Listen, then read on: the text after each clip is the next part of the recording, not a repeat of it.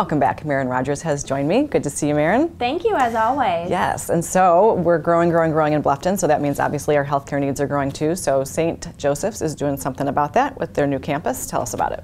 Yes, so St. Joseph's Candler is really on the forefront of our community and watching and knowing what our needs are. I think it's pretty neat that they've, taken a dive right into our community. They are building a 40,000 square foot place right in the heart of Bluffton, Greater Bluffton actually, off of Buckwalter in Buckwalter Place. And the neat thing about this is they are going to save patients and residents from driving all the way to Savannah with this new campus. And would you like to hear what they're going to offer there? I very much would.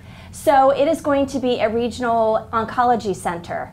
So of course, very needed. I hate to say it, but every time you hear somebody that gets sick, they have cancer, the big C.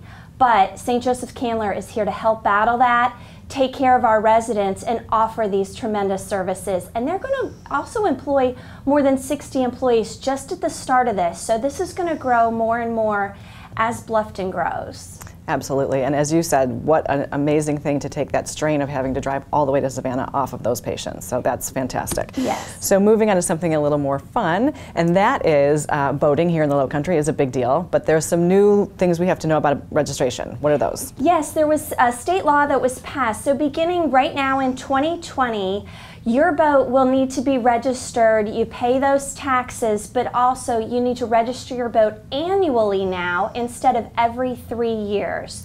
So watch out for that.